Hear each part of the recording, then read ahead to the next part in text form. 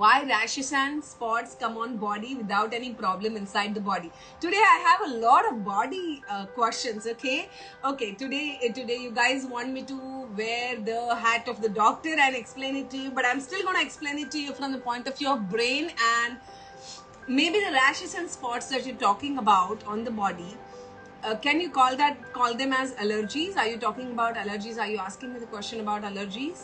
Then if you're asking me the question about the allergy, I want to tell you something about how your body and how your brain responds to your thoughts. Okay, so basically allergies, when you look at the allergies, what do you feel? Sometimes you feel they're angry, sometimes you feel disgusted, sometimes there are various emotions when you look at those itchy spots that come up on your face. Now let me explain it to you a little bit on very easy way how your body is functioning. These spots or these itchiness or this allergy is coming in your space because of your immunity. This can be called as autoimmune problems. And what is autoimmune? Your own immune system going against you. So imagine there's a part of you which is actually pressing the accelerator and there's a part of you pressing the brake. A part of you feeling that everything is, the road is clear, and a part of you is feeling that, oh, no, this road is dangerous. So your immunity is supposed to safeguard you from all the external threats, right? Like chemical stress that comes to us, that could be bacteria, viruses, fungal, all those things that come to us. Our immunity is supposed to save us from all of that, right? But what's happening probably in your space is, your immune system has started looking at a part of you as a threat, as something which is uncomfortable, as something which is foreign. And that's why your own immune system is turning against you and fighting with you. And that's where you start developing autoimmune disorders. So basically there's a war going on inside you. Now, all the autoimmune disorders are not because of the body issues. They are because of the thought issues. Now what happens is, if there's a constant negative thought that is going on in your space because of something happened in the past, and maybe back then nothing happened to you, back then you could take it very easily, but that thought remained in your space and that continued to remain in your space, that event still is there in your space. It's like lying down somewhere in the deep, it's very deep inside your subconscious mind, and you didn't pay attention to it back then, but suddenly now that is like a virus file, and because you didn't pay attention to it, now it's like staying there, and it's kind of, it's going on, that there is an infestation going on there on that virus file, and now suddenly it just erupted that, hey, look at me right now. You got to look at me. Now that infestation has, because you ignored it and you were not aware of it, that infestation has increased so much of that virus, not a physical, not an actual virus. You mean to say, you understand, right, how computer viruses, I'm talking about the computer virus here, not actual virus, but there is there's just so much going on there inside that thought that is kind of going, going on and on and on without you paying attention to it. Now suddenly what happened is that thought became so big that it started occupying a full space in your brain without your knowledge, and you don't even know where does it come from. Now that thought is carried from the mind. Mind is a software, brain is a hardware. From the mind, that thought is carried through your nervous system. The nervous system starts from your brain and it's all across your body, right? So the thought travels through the nervous system into the body. There's a neurotransmitter in your brain that releases the thought, and there is a neuropeptide. There's a chemical that's a messenger neuropeptide. That's a chemical, takes that message and goes to the body part, and there is a neuro receiver in that body part which is receiving that message. It's like, a parcel carried by a courier boy and getting delivered at the destination. Now the thought is converted into the nervous system through this neurotransmitter, neurochemical and neuropeptide, and it goes into the body. And now the body receives the message. Now immediately there is nothing happening. but imagine the message is going again and again and again and again, right? Now what's happening is your nervous system is interacting with your immune system and your lymphatic system. Now, as the message is going again and again to the immune system starts feeling that something is going wrong. Something is not right.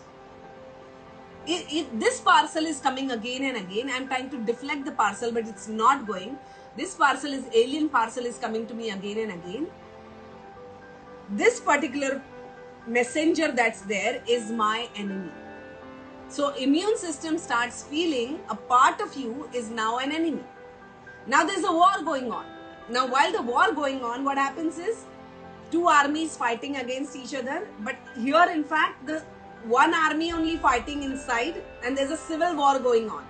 So a few soldiers killing the civilians.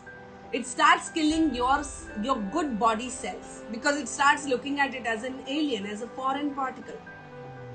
And because there's a war going on, in the war, whatever the death of the cell happens, it accumulates in the blood, and generally what happens is your lymphatic system, there's another system in the body which is called as lymphatic system that drains this, whatever the toxins we accumulate in the body on the day-to-day basis, the lymphatic system drains it and throws it out of the system through sweat, stools, urine and menstrual period.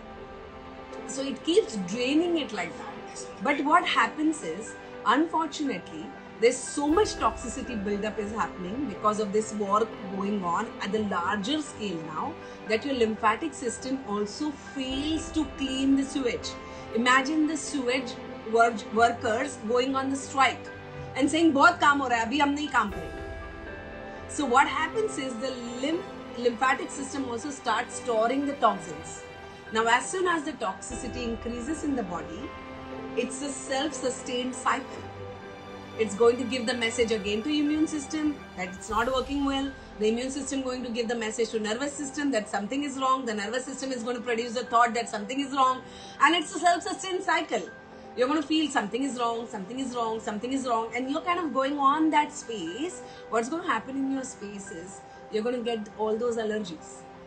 Every time you see that immune system is suppressing, it's dialing down, you're going to experience cold, cough and asthma. And every time the immune system is dialing up, it's getting hyperactive, you're going to experience the hives like those urticaria, etc. on the body. Your thyroid, diabetes, cardiovascular disorders, liver issues, intestinal problems like IBS, etc. Cancer, thyroid, all of these are the outcomes of these three systems not functioning well. And all of that starts with the thought. Of course, every disease that you have has a different thought behind it. And because that thought is getting triggered in your nervous system, you are getting, the manifestation of the disease is happening because of that thought itself. So if you start going back and working on the thoughts that are troubling you in this area, you can actually eliminate all the autoimmune disorders and cure them. And that's how a lot of my work has been in the last 25 years to work with autoimmune disorders. And not just me, there are many doctors across the world are doing this work, and it really is very gratifying. The research is gratifying, the results are gratifying, and maybe if something this is bothering you again and again, maybe you can work with an expert to work on these areas and really deal with the psychosomatic symptoms. Psychosomatic itself is psychological, that's thoughts, and somatic is soma is your body. So your thoughts impacting your body creates the problems. There is a scientist called Dr. Robert Udder, and he's been doing a lot of research since 1970s, and a new science has emerged into this area, which is called as psychoneuroimmunology. So how your thoughts impact your nervous system and how your nervous system impacts your immune system, and not just immune system, even your endocrine system. So anything which is related to your endocrine system like diabetes, thyroid, PCOD, cardiovascular disorders, migraines, they all pretty much could fall into the psychoneuroimmunology, endocrinology sector, and they all these are going through this triangle of the system. So Neetu, I hope I helped you, and this was a very deep scientific explanation of it. I hope it helped all of you, and I hope it didn't go push bouncer.